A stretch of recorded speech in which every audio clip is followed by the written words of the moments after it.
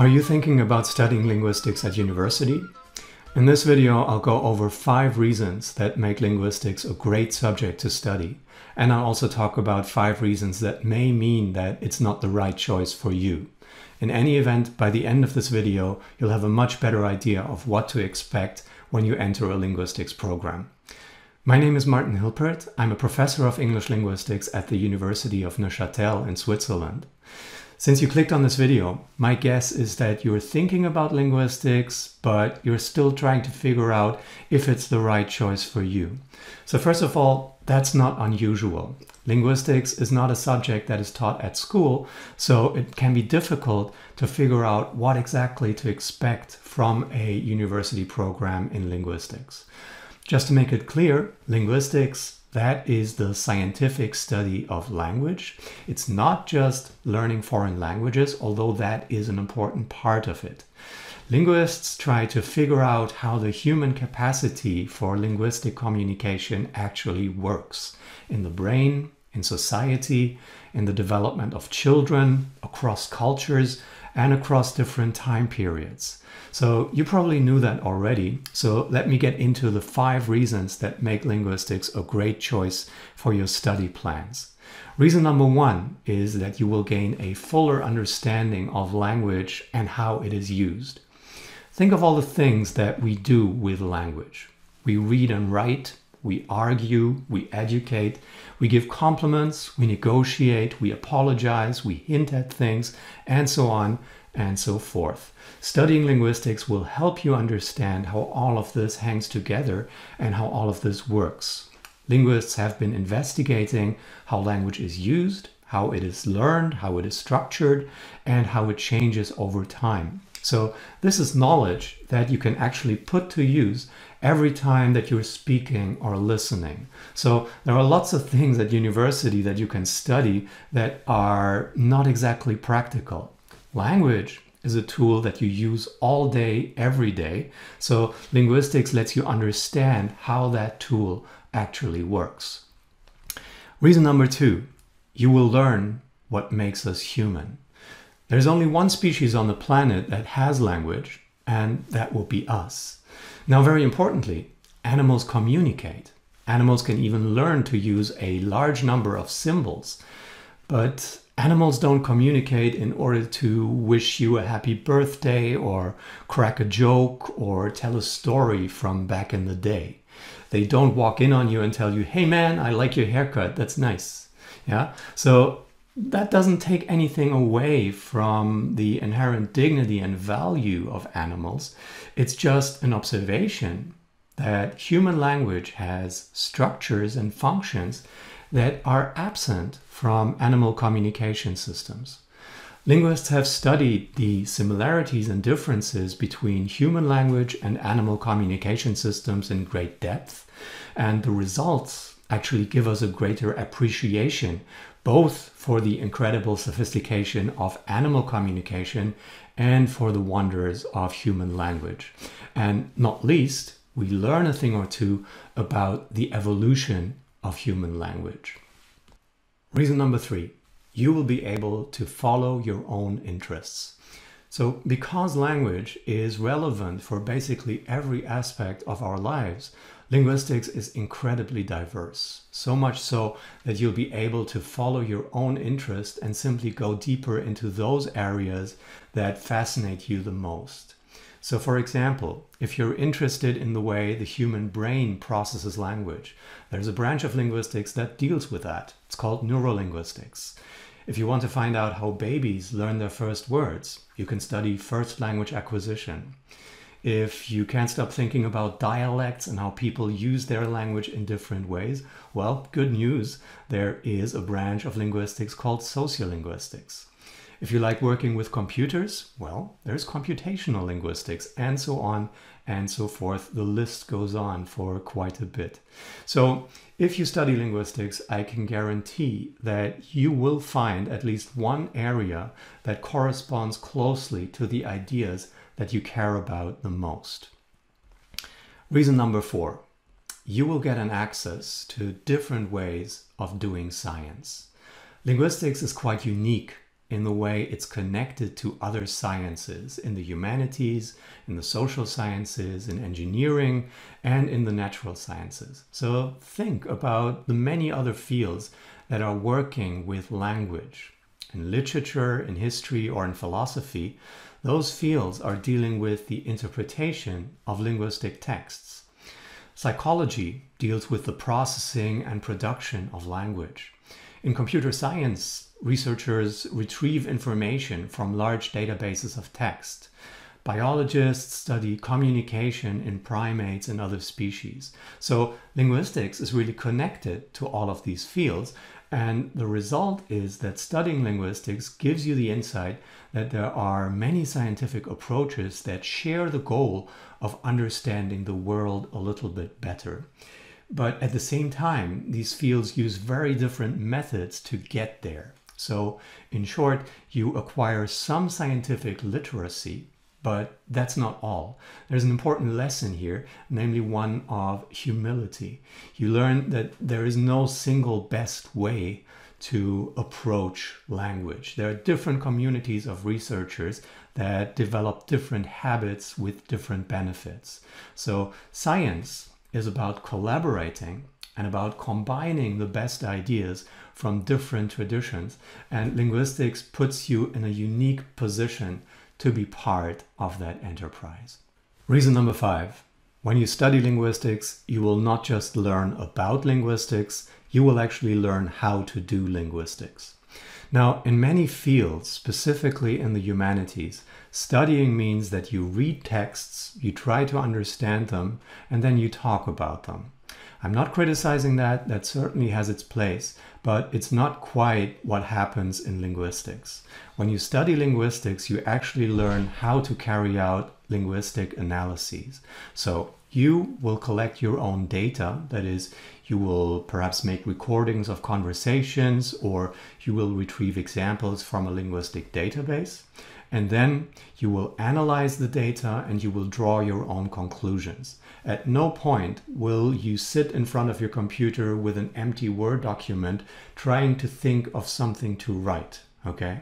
So linguistics has been developing quite rapidly with regard to its research methods. So linguists carry out experiments, they work with video data, they use statistical and computational modeling, and many more methods. So when you study linguistics, you will become familiar with methods that are applied in similar form in other fields such as psychology, sociology, economics, computer science, and data science. Okay, so there we have it. 5 reasons that make linguistics a great subject to study at university. Now, before you send off that envelope with your application materials, let me discuss 5 more points about linguistics, and this time critical ones. What are the reasons that linguistics might not be the right choice for you? Reason number 1, studying linguistics is not a vocational training. One question that you're going to get a lot from your parents and friends is this one. Well, what are you going to do with it afterwards? Sure, there are many fields where having some knowledge of linguistics is helpful or even required. If you want to be a school teacher for foreign languages, or a translator, an interpreter, an editor, in all of these fields, a degree in linguistics is a good thing to have. But let's be honest, you might not know at this point what it is that you want to do after university, and even if you do, a degree in linguistics will typically be just the first step towards the qualification that you're going to need eventually. So is a university course in linguistics a waste of time? No, the way I see it is like this. The point of getting any basic degree at university is to acquire general skills and good working habits. So you learn to organize yourself, you learn to work with complex ideas, you learn how to work in a team, you learn how to do your homework without anyone telling you to. The subject matter of your studies, that is there to make this exercise worth your while. Yeah, it's a ton of work that you're doing, and that work is a lot more bearable if it's about something that you care deeply about and that you find fascinating, like, for instance, language. So even though studying linguistics is not a vocational training, once you've completed a degree in linguistics, you're actually ready to take on new challenges that may be quite different. Reason number 2. Linguistics has internal conflicts. So one thing that you're going to find out when you study linguistics is that there are very different ways of doing it. So much so that there are conflicts between different schools of linguistics that are trying to discredit whatever it is that the other group is doing. For example, there's a major divide in linguistics between what is called formal linguistics on the one hand and functional linguistics on the other. So what could happen is that you end up with a professor of linguistics who's convinced that there's only one correct way of doing things. Now, is that a problem? Not necessarily, because I think that you can really learn from everybody. However, I would encourage you to look out for professors who try to show you the merits of the theories that they don't like and who are at the same time honest enough to point out and acknowledge the shortcomings of their own theories. So coming to terms with the many different theoretical frameworks in linguistics, that is a challenge for students, and there is no easy way around it. So if you decide to study linguistics, you really should have a reasonably high tolerance for ambiguity and unresolved ideas. Reason number 3, linguistic terminology is a mess. Linguists love to create technical terms for concepts that are often very abstract. What this means for you is that during your first classes, you will have to understand and memorize a whole bunch of these terms so that you've got all your morphemes, adjuncts, allophones, relativizers, compounds, evidentials, umlauts, fricatives, complementizers, homonyms, passives, palatals, datives, and suprasegmentals in order. And what's great about many of these is that they have more than just one definition. Now, wouldn't that be boring if everything just had one definition? Linguists love arguing, and what better way to spend your day than arguing over the definition of a term such as intersubjectification, yeah? So the problem, however, goes even deeper. Some very basic terms like word or sentence, they don't even have definitions that all linguists would agree on. It's a hot mess, and if you have two professors who ask you to define the same term in two different exams, you might find that the same answer gets you full credit in one exam and a lot of red marks in the other one. So just don't say I didn't warn you. Are you ready for reason number 4? It's that most linguistic texts are terrible to read.